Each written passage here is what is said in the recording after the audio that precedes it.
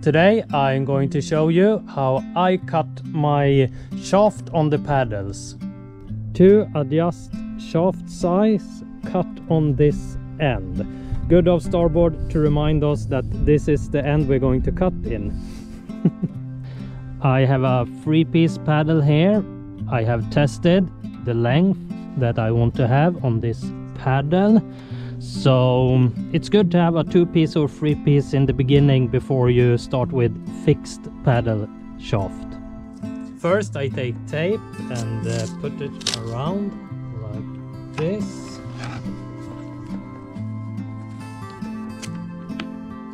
And then I make a mark.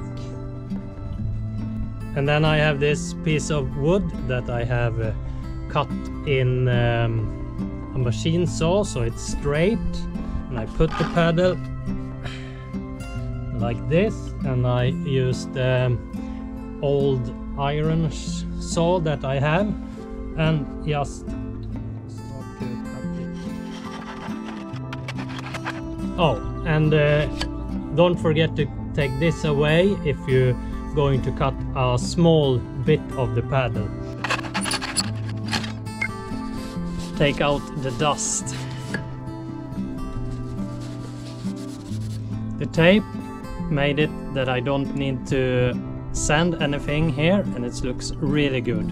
And then it's time to put in the handle like this. Tight fitting, but that's good. I will not glue the handle today. I take electric tape.